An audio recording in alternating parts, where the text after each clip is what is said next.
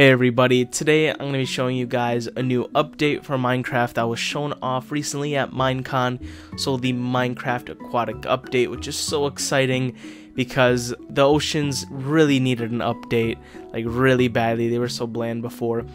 So everything is on screen. This is the video that was shown off, but it's also on the side of the screen, just a straight up list of things that we can kind of go through. So new weapons, a Trident, which you can see on screen right now, and there's different enchantments like Loyalty and Riptide, which are kind of abilities on it, which is really cool, and there's probably going to be more. Remember, all of this is just kind of like a chunk of the update, so there's going to be more. Right here you can see coral, kelp, and fish, just so cool. And with these fish you could actually bucket them up and make aquariums finally, which is so exciting.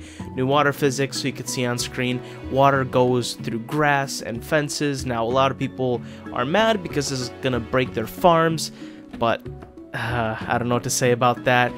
There's gonna be new places, like actual pre-spawned things like the shipwreck, which is really exciting. And of course, what kind of shipwreck would be without some treasure? Something that a lot of people are excited for is dolphins.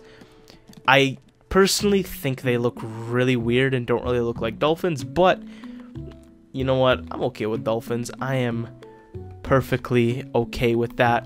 A new biome, so it kind of looks like an iceberg biome. And by the way, these last two things were taken from a video from Zazuma Void because I couldn't find pictures of these anywhere else. But yeah. And a new mob, the Monster of the Skies, which is apparently like a monster that hunts people who haven't slept for a while, from what I've heard, which is really exciting. So yeah, guys, that's pretty much it. Just a really quick update. If you guys enjoyed it, make sure to like and comment, and support the channel, and I'll see you guys later. God bless, and goodbye.